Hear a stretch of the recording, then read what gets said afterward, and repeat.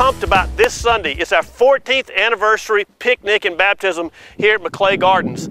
The picnic will be right after the second service, and the church is going to provide all the fried chicken you can eat, as well as all the beverages you can drink. You need to bring a side dish and join us. We'd like to know how many are coming. So if you haven't already told us how many are coming in your party, please do that. You can just email back to this email and let us know how many are coming and what side dish you're bringing. And by the way, I also want to let you know that there's no Awana this Sunday because of the picnic and baptism, so just be aware of that schedule change.